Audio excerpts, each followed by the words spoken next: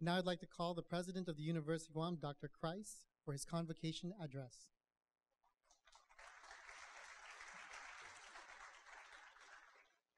Buenas and Hafade, Todos Hamsu, and welcome to the Fanatsanan semester for 2019. I'm so happy to see everybody and to feel the energy. It took us 15 minutes to get to corral ourselves, which is a really good sign. It's also delightful to have two members of the Board of Regents with us, Mariflor Herrero and also Mebrik Navasaga. And we were all of us were at the governor's office yesterday for the swearing in for Father Francis Heasel, who's our newest member of the board. And Mebrik was sworn in last week by Alvin Chang of the Board of Regents. So we have two very recent new members. And I just wanted to emphasize how important the Board of Regents is to the University of Guam, and especially the measure of independence that the board has from the political system. And ever since what I refer to as the revolution of 2001, when we also created the Faculty Senate, one of the key elements of that revolution was the Regent Nominating Commission. And so what this does, as you probably all know, but maybe the new members don't know, this commission chooses 3 well-qualified candidates for every open seat in the regions, and then the governor is limited to appointing one of those 3. So that helps to take the university out of the more direct political appointments and so on. And so that's been really important to the growth and development and success of the university over these, we're pushing 20 years of that. And so just general appreciation for the Board of Regents and the work they do. And I'd like to start this presentation, though, on a somber note to remember 3 members of our university community who passed away since we last met in this room last August. And I'll ask for a moment of silence for Angel Petros of the RFK Library IT staff, who passed away last September, Dr. Carrie Perez of the School of Business and Public Administration, who passed away in January, and Dr. Joe Rouse of the Water and Environmental Research Institute faculty, who passed away this month. So a moment of silence, please, in their memory.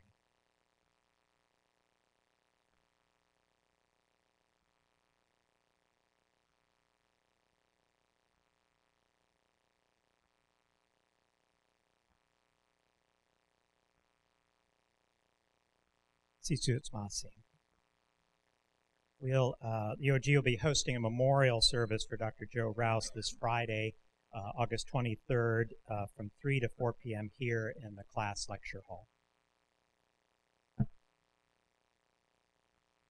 A key part of the new energy that's flowing through our campus is our new faculty, and we'll be having them announced individually by their deans, but I just wanted to have anybody who's new, completely new, or in a new role as new faculty at UOG, would you mind just standing now so we can recognize you and welcome you to the faculty assembly.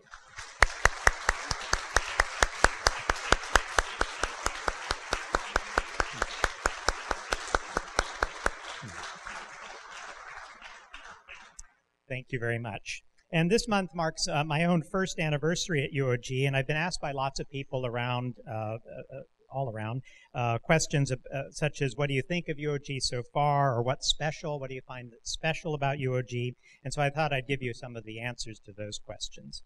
I'd like to emphasize, and I said this to the new faculty orientation yesterday, and I say it as often as I can, that UOG is the only American public university that is directed by its sponsoring government to serve people outside the jurisdiction of that government. And I think that's a really interesting distinction for us and calls us to a different kind of stewardship of our communities. And so the fact that in our charter we are directed to serve all the people of Micronesia is a really interesting distinction.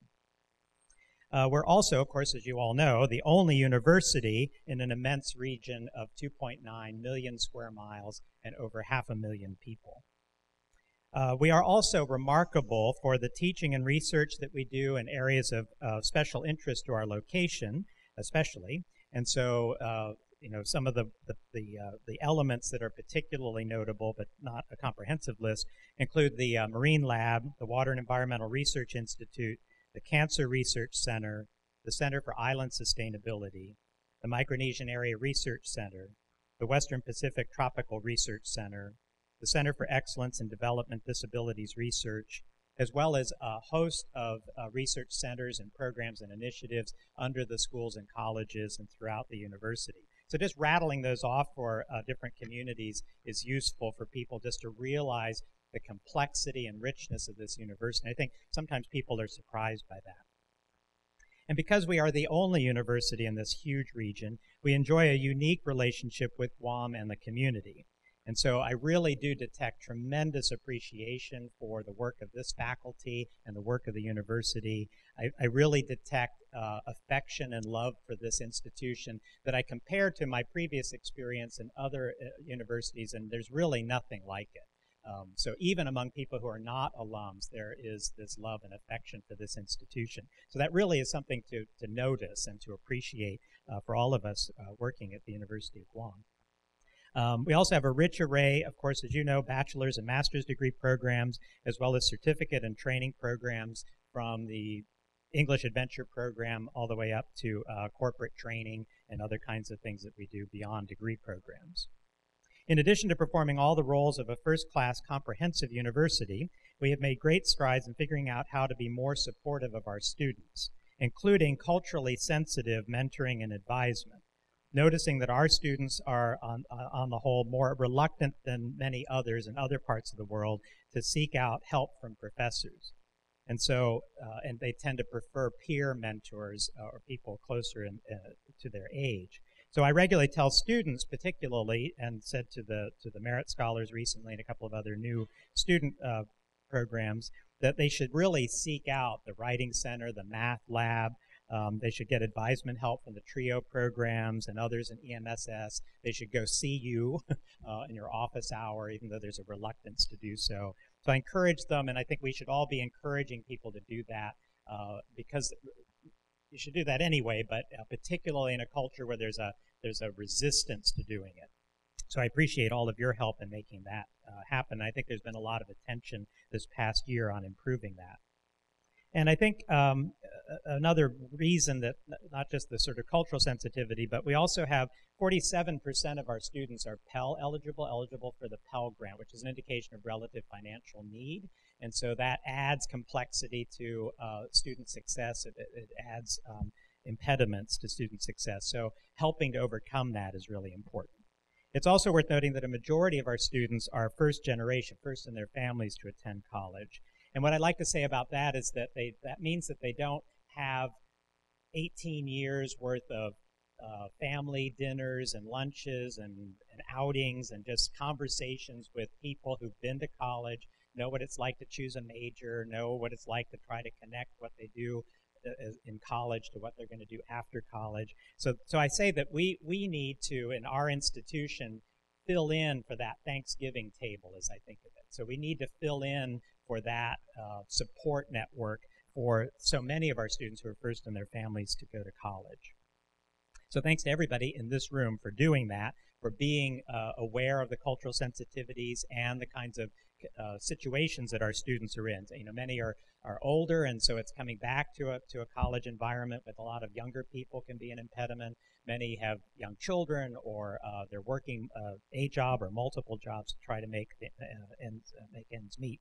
And so thank you for all of that kind of extra mentorship that goes into the work we do here.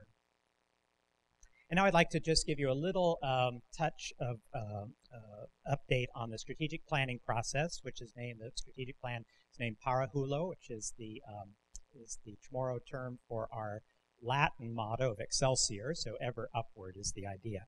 And so building on the Good to Great program and the previous strategic plan from 2010, the Parahulo is meant to be aiming us ever upward. I'll be hosting a second town hall, so you might remember I hosted one in April to give you an update on the first phase of the strategic planning process. I'll host a second one on Friday, September 6th at 2 p.m., and I think it'll be in the theater, but stay tuned for the location.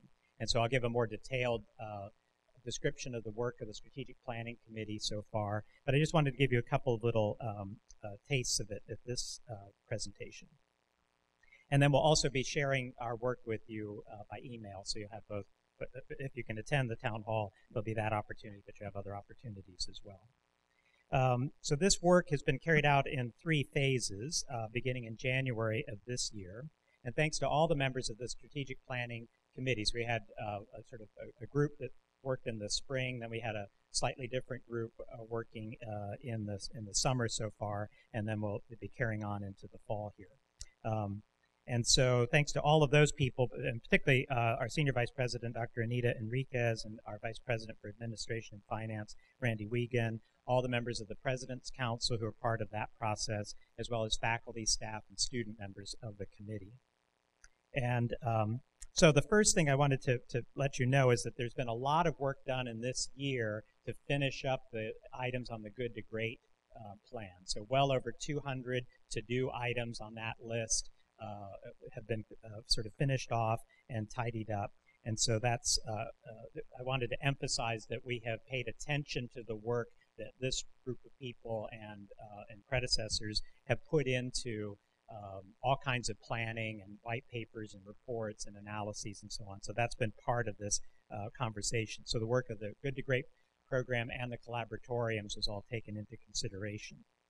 And we've also nearly finished the University Policy Manual, which is the work of bringing this together into a single replacement for the RRPM has been good for us, just for clearing up procedures and clarifying contradictory policies and so on. So we expect to present that to the Board of Regents at the November meeting, and so that's been a tremendous effort that's been going on in addition to the strategic planning process.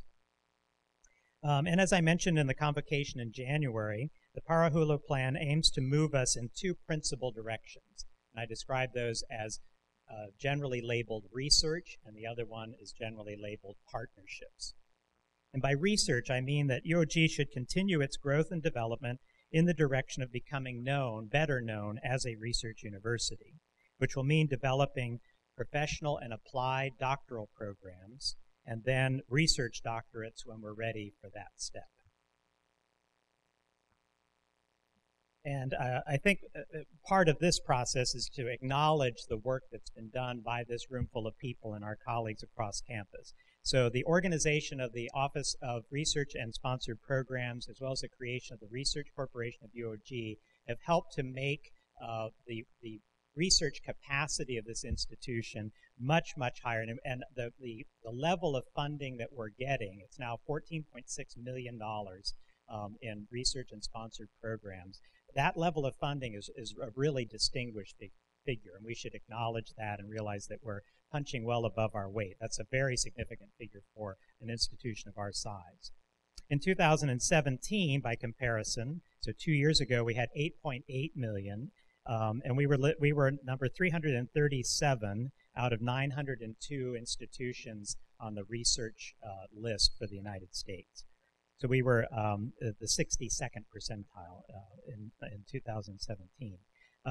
And so our new higher figure will put us somewhere. They haven't come out with the rankings yet, but if everybody else stayed the same, we'd be at from 337th up to 300th. And we'd be in the company of Central Michigan University and Bowling Green State University. Both of those are well over 20,000 students, so we're about 3,700. So that's really distinguished. And some recent figures just that have come across my desk, of course, are the $3.7 million HRSA grant from the School of Health. I've also seen that Cedars is now a cumulative grant over a quarter century of $143 million. Our $14.6 million in total grants for this year are spread over 214 grants. And as Mariflor Herrero pointed out, behind every one of those projects is a tremendous amount of energy, of writing, of late night work to make that happen. So, and also as one of the subcommittees of the Parahulo Plan, we have a group that's focused on research, innovation work, and so some of the things that were either are happening or are part of the planning for that in this category include water testing by WERI, the new capacity of WERI to test all types of issues in water testing is advancing their ability to raise funds and revenue, and also providing more service to Guam and the region. The CIS, the Center for Island Sustainability's Green Growth Initiative, Guam Green Growth Initiative, G3, has also been included in this kind of thinking. We're applying to elevate our Sea Grant status to become an institutional Sea Grant. There's interest in applying to become a space grant institution. And then there's interest in developing maker spaces and business incubator capacity, sort of a research park idea, which would complement some of our efforts to try to develop public-private partnerships. And then, as many people in the room know, we've applied for new higher-level funding for EPSCoR. And EPSCoR is designed to expand an institution's capacity for research beyond their core areas. So we have very distinguished high-level research going on in certain core areas, and the idea of EPSCoR is to spread that capacity to more disciplines around the university. So that's just a little overview on the research component and thinking about the ways that the institution can become better recognized and develop more capacity for the research direction. The other direction that I mentioned is partnerships, and by that I mean that UOG should continue its growth and development in the land-grant tradition and seek to be known as the leading partnership institution in Guam and all of Micronesia. And by that I mean that UOG should be thought of as the first place people think of when they want to make a partnership to make some positive thing happen. And so strong opportunities for this already exist particularly for our students in terms of internships. So part of the partnership is developing partnerships with companies and organizations of the government and others to sponsor our students for internships, provide opportunities for undergraduate research, community-based learning and service learning opportunities. Learning communities is another opportunity for partnerships, and also study away. I think there's great opportunity to advance study away. It's a fairly limited numbers that we have now, and I've been stressing the idea that we think about developing special capacity for study away among fellow small island communities, that our students would benefit from getting to know other small island, relatively small island communities, and that specialize, not to the exclusion of others, but to try to think of that as something of a specialty. And a key feature, I think, of our becoming a more robust partnership institution will be creating stronger connections with our regional colleges. So Guam Community College, Northern Marianas College, the Lao Community College, the College of Micronesia, FSM, and the College of the Marshall Islands. And so a couple of examples of the partnerships there are a group of us were very, very well received in Saipan in May when we launched the 3+1 program in criminal justice. So thanks to many people in this room for making that possible. The enthusiasm was really quite overwhelming to all of us. We were just really impressed, and we sort of thought that part of the reason for the enthusiasm is their gratitude for the help that Guam and UOG provided in the wake of the Typhoon U2. But it really, really well received. And this presents a model then that we could expand to other programs that we do with NMC, and then NMC can serve as a model for our relationship with other places. We've also done a lot of work with reaching out to our alumni. We had a very particularly large and successful alumni gathering in Washington, D.C. We included not only our alumni, but also the members of the Guam Society of D.C. And so people came who were not necessarily alums, but also people who really attached to Guam. So that's another, and we've been doing a number of programs around, particularly in Guam, but we've also done in the region, and going from company to company or organization to organization, gathering our alumni, and that's been really effective for helping people to sort of see each other as alums. It's been nice for the bosses, who are often alums, to see who their graduates are. So that's been very successful. And I also mentioned, in terms of partnership, WERI's water testing is a great example of partnership because it's providing a direct service. It's related to our research capacity. It presents opportunities for doing service for our community. And then I think another aspect of partnership is advancing our student outcomes in lots of different ways. And so we've had a number of successes lately, including an NSF scholarship and a Truman scholarship. We've had people going on to graduate programs at very distinguished institutions, and so all of that redounds to our excellence at preparing our students for what comes next.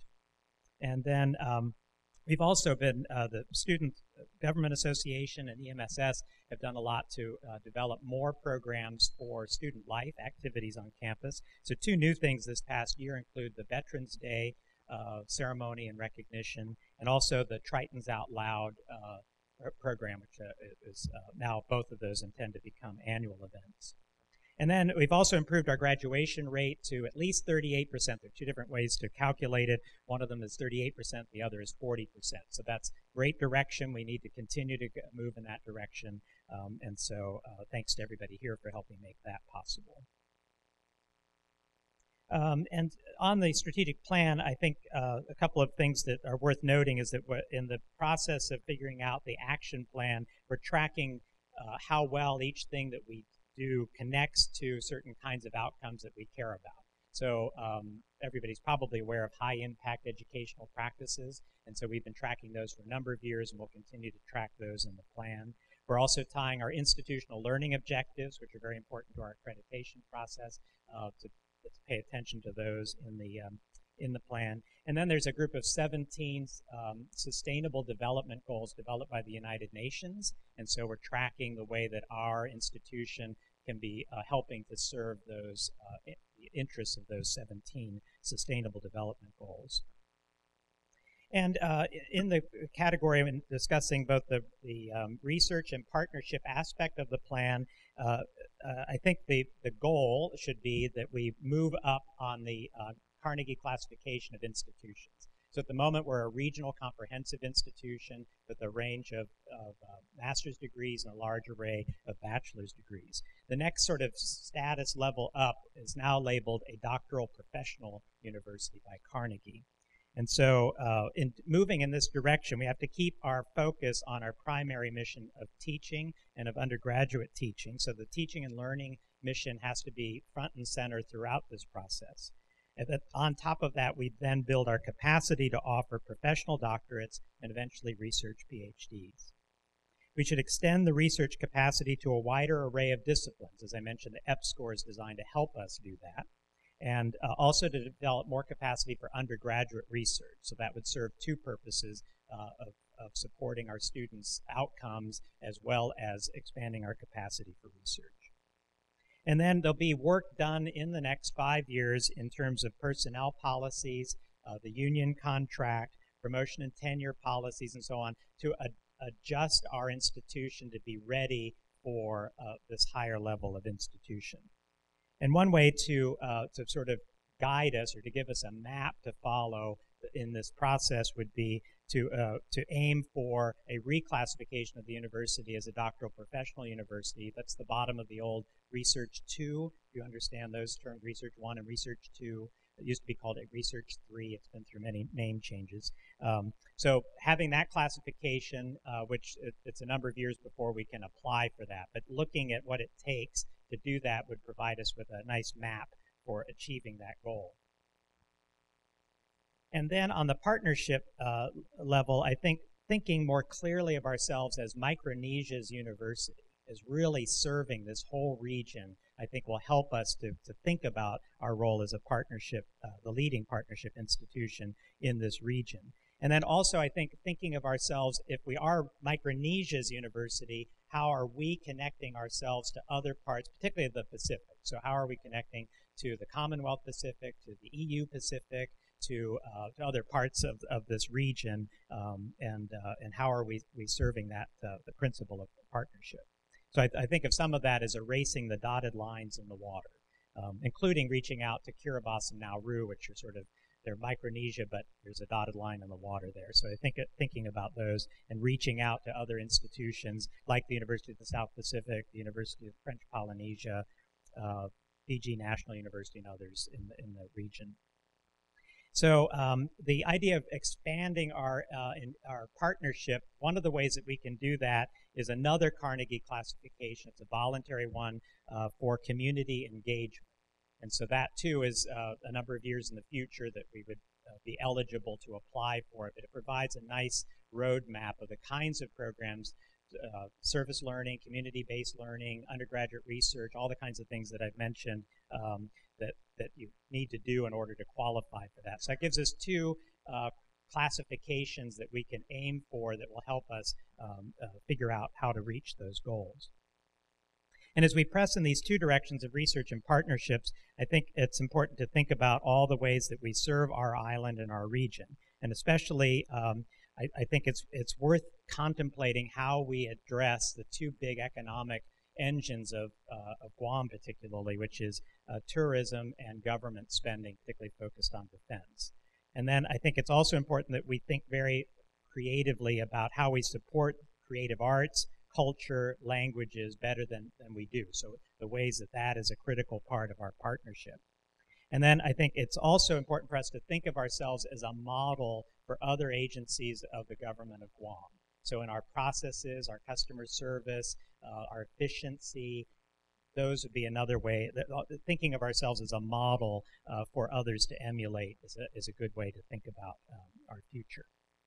And then, as you know, we have a continuing challenge in funding from public support for higher education. We're not alone in that in the country. You might all have paid attention to the drama in Alaska recently. And so there are many. One of our challenges as an institution is we're doing extraordinarily good work, and it's hard to go before the legislature and ask for funding when you look like things are going, are very, very well. And so we've done lots of effort by many people in this room to try to emphasize what's happened over the past 4 years. And so, or at least 4. It's the last time that we've received both a full appropriation and an allotment was in 2015. And so you see there with the 15, 16, 17, and 18, a decline in mainly in the allotments, which is the amount of money that the executive branch delivers to the university. The appropriation is what the legislature votes to grant the institution.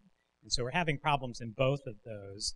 And so it's important that we all think about the ways that we're connected. This room is very, very well connected with the political structure and the community. And we need to support for the institution from everybody. We need everybody to recognize how important this institution is. And so the fact that about a third of our funding comes from the appropriation makes people think that we can just tap all this other money, endowment and research funding and so on, and they don't understand that all of those funds are very specifically designated for certain things, and that we can't just reach into a bag of coins and dump it into the basic operations of the institution. And so, so thinking of all the ways that we can emphasize the value of this institution and to encourage our representatives to support us. So there are two committees that are particularly important to the university. The Committee on General Government Operations, Appropriations, and Housing, chaired by Senator Joe San Augustine, and there's a list of the members and so on, so that you know who those are. The other committee, there's a lot of overlap between the two committees, and the second one is the Committee on Higher Education and the Advancement of Women, Youth, and Senior Citizens, chaired by Senator Amanda Shelton. And so I think it's important that we convey in all the ways that we can the importance of the institution and the importance of the funding of the institution. So I thank you for your help in that. We're doing as many different ways as we can, but we need your help too in making that possible. So I'd like to just conclude with thanks to you all. The faculty are the reason that everybody's here. There's no university without the faculty. The students wouldn't come for anybody else. So we're very, very glad to have this extraordinary faculty to advance our mission in all the ways that we have. And I think it's important to emphasize our interest in shared governance. And I think particularly since that revolution of 2001, the processes that we have in place at this institution to advance shared governance are particularly effective, and I appreciate all of the work that goes into making that work. And I wanted to thank you for continually improving your teaching and mentoring, research and service to our students, to the university, to Guam, and to all of Micronesia, and as well as beyond, to your professional associations and to connections that we have throughout the country and throughout the world. So let's all look forward to a rich and interesting upcoming academic year. So ever upward, para hulo, and biba UOG.